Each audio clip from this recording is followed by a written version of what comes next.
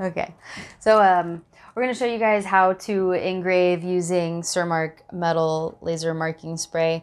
So the supplies that you're going to need for this is obviously the Cermark. This is LMM 6000. It comes in an aerosol can like this. You could buy it, I believe, from JDS, or I think you can buy it online on Amazon as well. But anyway, you're obviously going to need the spray. You're going to need whatever you are going to be spraying onto. For this, we're using a stainless steel bottle opener like this that we got also off of Amazon. You're going to need alcohol, and you're going to need some sort of cotton balls, cotton swipes, whatever. Anyway, let's get started. So the first thing that you're going to want to do is you're going to want to clean your substrate. You want to make sure that whatever material you are engraving onto is free of any oils that will actually keep your Cermark from adhering to the surface properly. So yeah, first thing you want to do is get your little cotton ball or whatever it is and your rubbing alcohol, and you just want to wipe the surface down and make sure that it fully dries. If you're doing both sides, I mean, I recommend doing one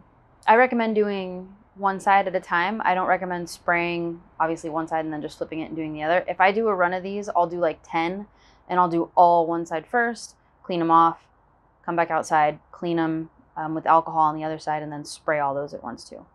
So once this dries, you can see it's nice and dry. So the key to Cermark that I found is that you want to do a light coverage on it. You don't want to like super saturate your piece with the Cermark. If you do, it actually makes it a little bit harder for the laser to mark onto your piece. So just make sure that your can obviously is spraying. And then just kind of quickly light passes until it's fully covered. And I know that probably seems like I did a lot, but I'm running low. I don't have much Cermark in here.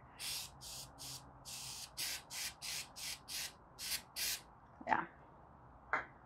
And then you want to wait until that is fully dried before you bring it inside. And you can tell when it's dry because it kind of starts to look like clay when it dries. That's the best way to describe it. When it's first wet, like it is now, there's definitely like a glossy sheen to it. But as soon as it's fully dry, it'll actually look like a matte texture to it.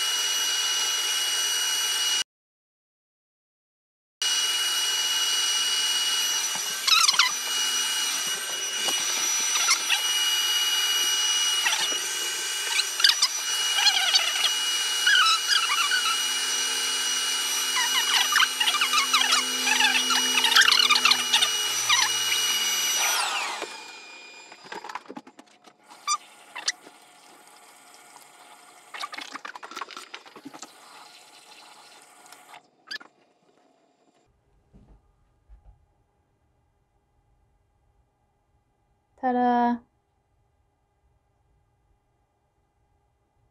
The end.